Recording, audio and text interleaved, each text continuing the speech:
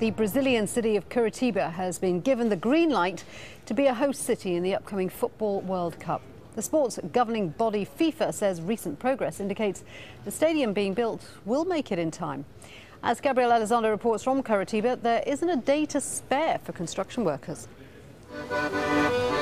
Accordion music emanating through the streets of downtown. But behind the relaxing sounds, the city of Curitiba has been stressed out in recent days, bracing for a decision on their World Cup fate.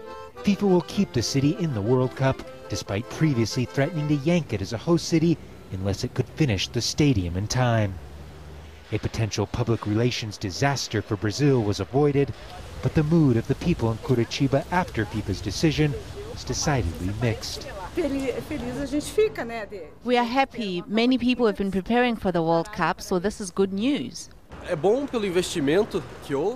It's good for the investments that have been done by the business and hotel sector. But in general, I'm not very happy with the decision because I think we don't have the capacity or priorities. We're putting so much money into the World Cup instead of investing in hospitals, education and security. While Curitiba is a city world-renowned for sustainable development and has one of the highest standards of living in the country, it was the readiness of the football facility that is the problem. This stadium has had all sorts of difficulties. There's been problems with the builders and the various contractors. Last year, a local judge actually halted work here for almost a month while they investigated worker safety issues. And up until very recently, the club that's going to own and manage the stadium didn't know where they were going to come up with the money to actually finish the construction.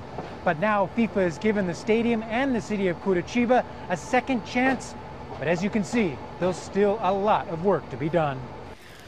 The stadium is now targeted to be completed in May, but that's just a few weeks before Iran and Nigeria meet in the opening World Cup match in the city. Gabriel Elizondo, Al Jazeera, Curitiba, Brazil.